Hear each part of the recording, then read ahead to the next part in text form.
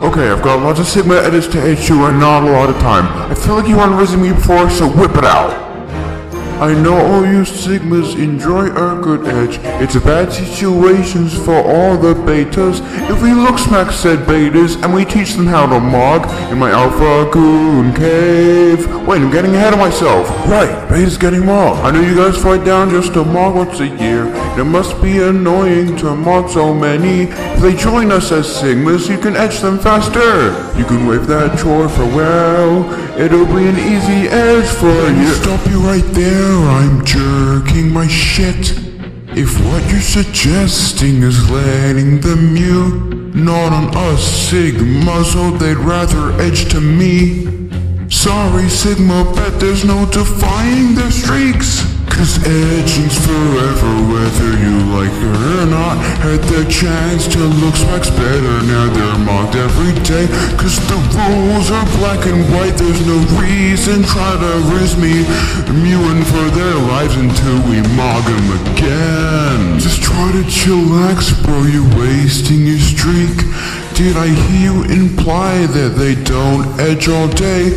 Are they wrestlers? Are they betas? Cause they're not mewing. Fair is fair, an eye for an eye. And when all said and done, there's the question of fun. And for those of us with a Sigma status, mogging others is entertainment. Edging kids, fuck yeah. Edging's forever, whether you like it or not. Had the chance to look smacks better, now they're mocked every day. Cause the rules are black and white, there's no use in trying to risk me.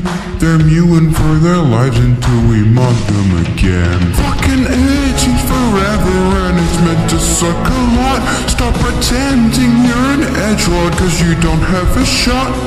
Long as I got your attention, I guess I should probably mention that we've made the determination to broadcast our streak to children.